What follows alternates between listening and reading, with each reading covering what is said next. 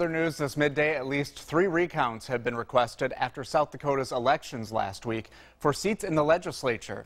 The 3 so far all involve Minnehaha County lawmakers. The closest fight is for a state Senate seat separated by just 27 votes. Democratic challenger Casey Olivier of Sioux Falls wants Minnehaha and Lincoln County auditors to take a second look.